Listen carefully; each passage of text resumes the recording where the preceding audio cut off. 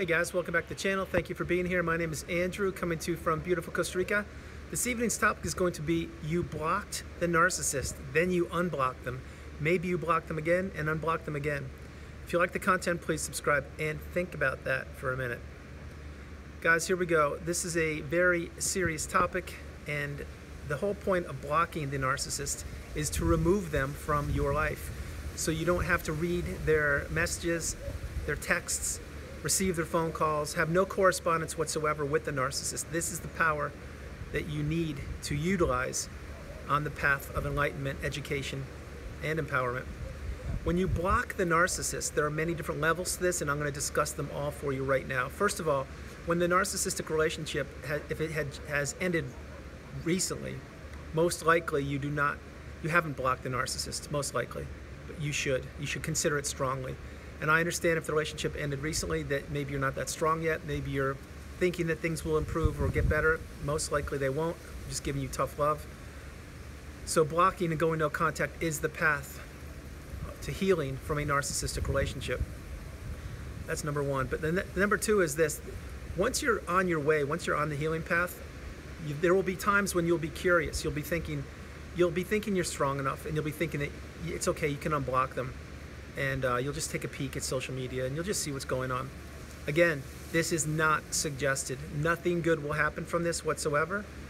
What will happen is it will most likely set you back in time on the healing path, but people do it because they're human beings and they make mistakes and they think they're strong enough, or for whatever reason, people tend to unblock the narcissist at various different points. Again, this is not recommended. It's not suggested at all. We want you healing, moving forward, improving yourself, putting the narcissist in the past. Another way is, let's say this is a classic that many people pay attention and drop comments if this is your situation or if you know about this, is the narcissist will block you, and you will say to yourself, wow, the narcissist blocked me. I don't need to block them. They already did the work for me, or they already blocked me. Nothing could be further from the truth. You see, when the narcissist blocks you, what's happening there? That's right. Number one, they're taking control of the narrative again.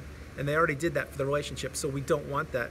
Number two, you are assuming that the narcissist will maintain them blocking you, which means you're assuming that they're gonna continue to have you blocked. They won't. What they will do is, during various times of their supply being high or low, or them needing supply or checking in on you, whatever they're doing, they will unblock you. And this is meant as a mini Hoover or a test for you to see if you're strong enough. Please pay attention here. When the narcissist blocks you, let's say they block you first. That's not a bad thing. That's a great thing. What that means is they are putting up a boundary for whatever, and they're saying, hey, I'm going to block you, and that's it. Don't just listen to that and say, okay, that's fine, they blocked me, I'm good. No, you need to block them, and block them everywhere. The reason why is this is the exact opposite of the narcissist intention. Number one, it gives you the upper hand. It gives you the control and the power. So when the narcissist does unblock you, and believe me, they will, because they want to peek on your social media, they will be blocked. And then that immediately sends a message to them, wow, this person's strong, they're smart, they're intelligent, they have boundaries now, they're educated and empowered, I can't mess with them. That's what we want. Don't tempt fate, don't leave them unblocked, and knowing that they blocked you. It doesn't work that way. The whole point is this: when you're in the narcissistic relationship, the narcissist had much of the control. They really did. Now that there is no more narcissistic relationship and you're moving forward and definitely on the healing path, you need to take initiative. You need to get back to being yourself. You need to get your identity back. And the best and the most clearest path to doing this and succeeding is by blocking them everywhere possible. Phone, email, texting, apps, social media, flying monkeys, friends, acquaintances, any way possible. Blocking them is the path. But when you block them and unblock them, which happens frequently with people, maybe the people are curious. Maybe they think they're strong enough, they can handle what they're going to see. Let's stop there and pause for a moment. If you unblock the narcissist, and let's say the narcissist does not have you blocked, and you're peeking on their social media, what do you think you will see? That's right. You're going to see nothing that you want to see, but everything the narcissist wants you to see. And what that means is maybe you're going to see them with the new supply. Maybe you're going to see them in all their fakeness, acting like they're traveling around the world and they have all these great things going on. Whatever you're going to see, It will not be, and I can assure you, and this is tough love, but it's real, it will not be pictures of the two of you walking down the beach holding hands, or the two of you sharing candlelight dinner, or things like that. You will be nowhere in those pictures. What you will see are things you don't want to see. And remember this, when you see things you don't want to see, you can't unsee them. Play that again. The path to you healing and moving forward and becoming empowered and educated is blocking the narcissist, not looking backwards, not peeking at social media, not looking at your neighbors' or friends' apps on the narcissist social media, doing none of that. Not making fake accounts so you can spy on them. We don't do any of that. None of it will benefit you. If you are looking to sincerely heal and move forward and grow and become the best version of yourself possible, blocking the narcissist is the only path to doing this. It empowers you. It gives you the control. It gives you purpose, and it lets you know that, yeah, I'm strong enough, I can do this. And please understand what I'm about to tell you. It may be difficult.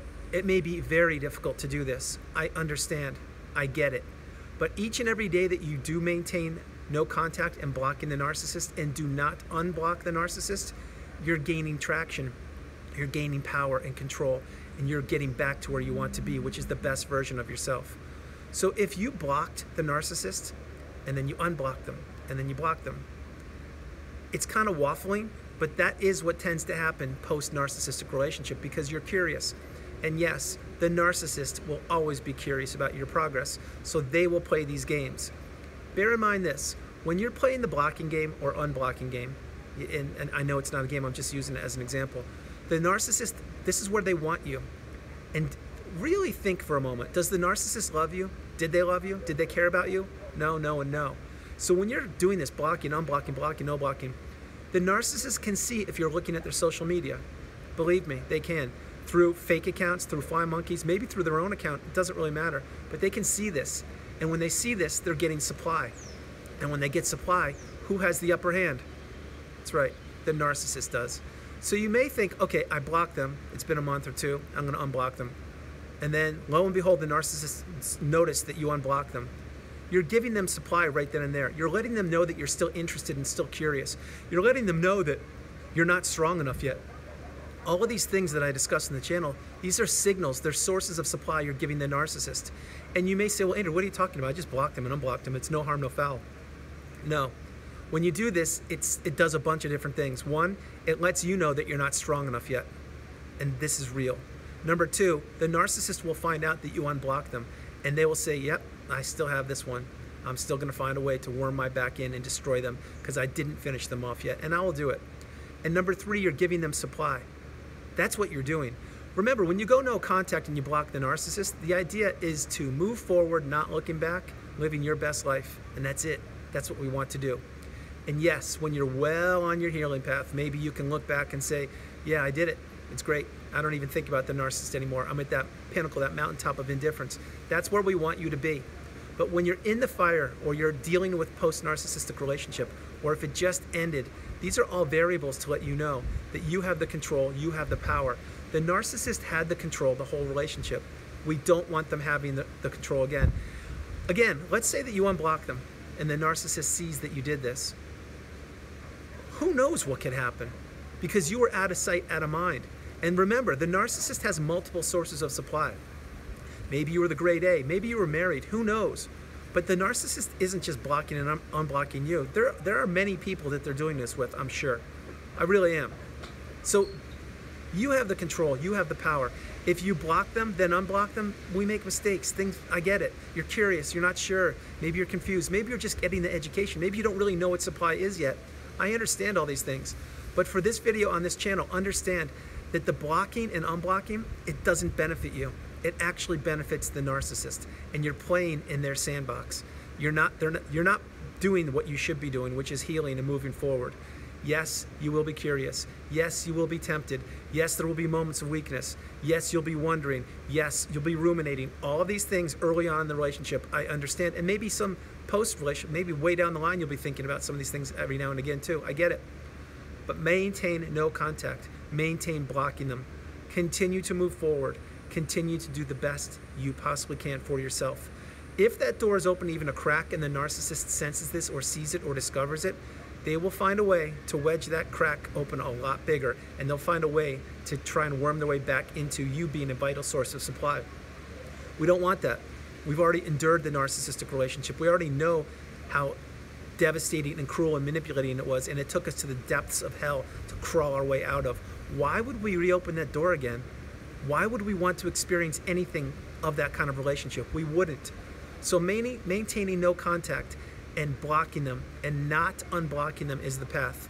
For this video, before I close it, I'm suggesting if you're doing this, meaning you're blocking and unblocking, make a decision, stand firm, do the right thing, maintain your boundaries, and continue to move forward, and block them everywhere possible. Because many times in the channel, I hear things like, oh, I blocked them here and here, but this one's okay.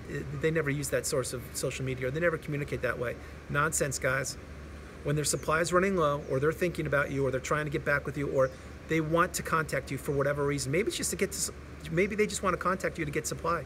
Maybe they don't want to get back, but they just want to see if you're around. And you make yourself accessible or available, it doesn't benefit you. It doesn't do anything other than give them supply for a longer period of time, and it sets you backwards. And you may say, well, Andrew, it sounds like there are a lot of advantages for the narcissist here. You know what? There are a lot of advantages to the narcissist until you get the education, and now you have it. So it's now advantage you. Go no contact, blocking them. Don't tempt fate. Don't unblock them. Maintain your boundaries and keep on moving forward. Guys, you have this. You're empowered. You're enlightened. Continue on the path. Continue to do the best you possibly can. I love you guys. God bless you from beautiful Costa Rica. This is Andrew. Namaste. Have a great evening. I'll talk to you later. Remember, if you blocked and unblocked, it happens. I get it. But once you actually are committed and you're actually resolute and you understand that blocking is the path, do it. Put your foot down. Move forward. Don't even consider unblocking. Guys, God bless you. I love you. I'll talk to you soon. Good night.